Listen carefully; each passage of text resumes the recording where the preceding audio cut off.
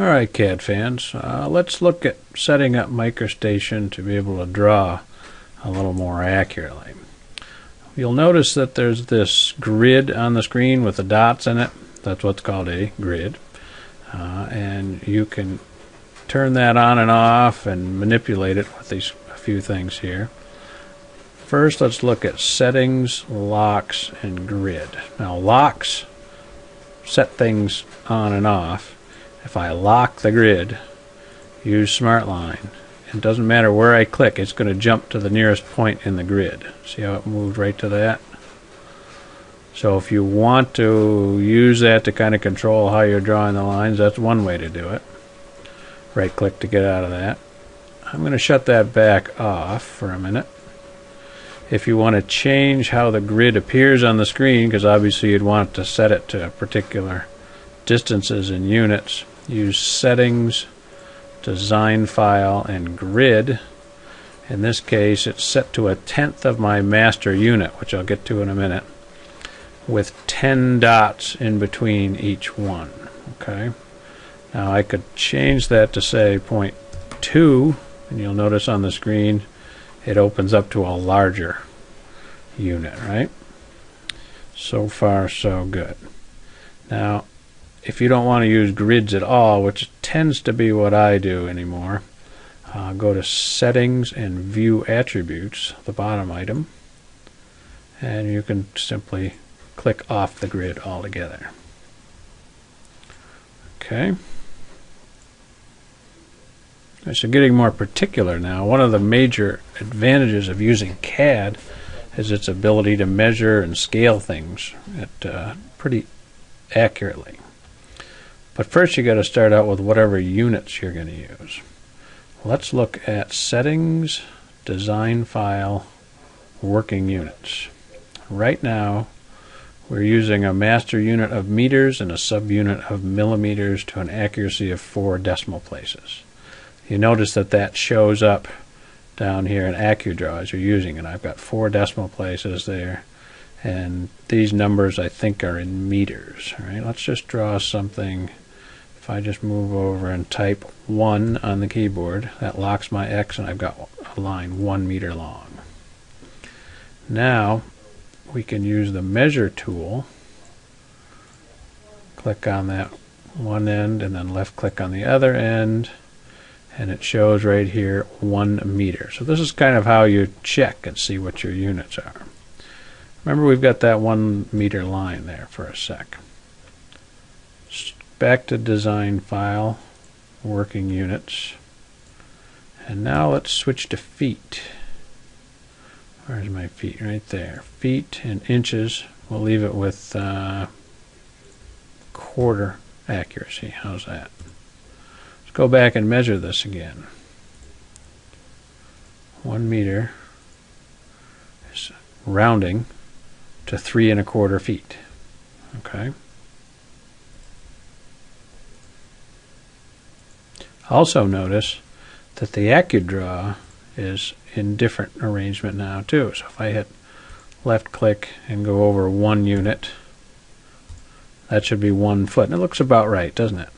So when I switch the units, note very carefully now, remember this, the length of the line didn't change, it just did the conversion for us. All right, make sure you remember that. The other thing you can do with units, so we'll get back into that Settings, Design File, Working Units again, is in the Format. Right now it's working in just master units. I can pick master units : subunits, and then I can do in feet and inches. So let's try that. Now I should be able to draw something. If I type in, say, 2 feet and then a colon 3 space 1 divided by 4 and left click again, that is a line that's 2 feet 3 1/4 inches long. We can check it again with the measurement tool. We can also do measure length, and if I just click once on that line, it'll get me the length. 2 feet 3 1/4 inches. So it kind of gives you a general idea how this works. Now let's save this. And then I'm going to close it and open it again. So I'll just open up the backup we had. And then I'm going to open up what we were just working on. And what happened? The grid's back on. Settings, design file, working units. I'm back to meters and millimeters. It totally lost it, even though I saved it. Everything's here, right? I got the 1 foot line, the 1 meter line. What you have to use is File, Save Settings. The settings on how the file is set up are separate from the data itself. Just like showing it in meters and showing it in feet can be different, it's still the same line. So Microstation is saving these separately. Let's do Save Settings. Actually, let's change it back to feet and inches. Feet, inches, quarter, drawing units, master unit, subunit, display. Hit OK. Settings, view attributes, shut the grid off. Then do File, Save Settings. I'll go back through, open the other file once. I didn't notice I didn't even hit save, I just hit save settings.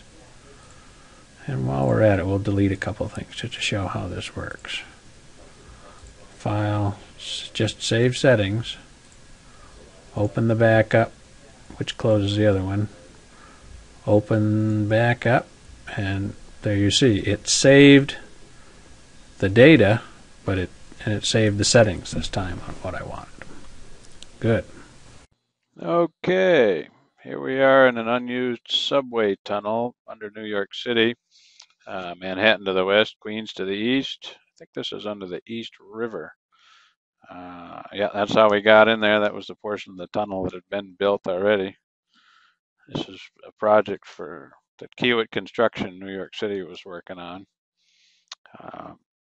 They're trying to extend the tunnel a little farther and unsuccessfully used a machine for about a month and only got 27 feet into this hard rock. So all right, another handy tool you can use to draw with is called snaps. You can get to those through settings, snaps, and what I'll do is pick the button bar.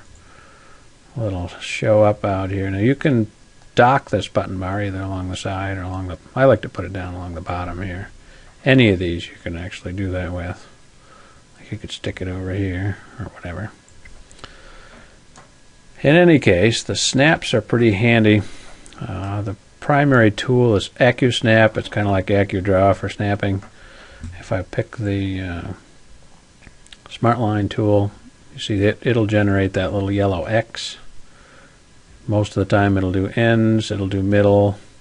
If I shut the AccuSnap off, see, it won't work. And then I'll have to use the center mouse button, and that will work. If I hit the center mouse button and then left click anywhere, it'll start from wherever I snap to. So that's sort of the manual mode.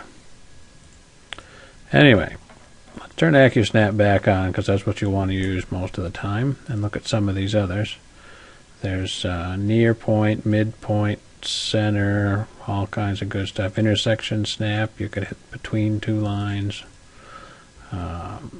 Key point is actually the one that was set up. It'll do midpoint and ends by default. What's this one? Near point.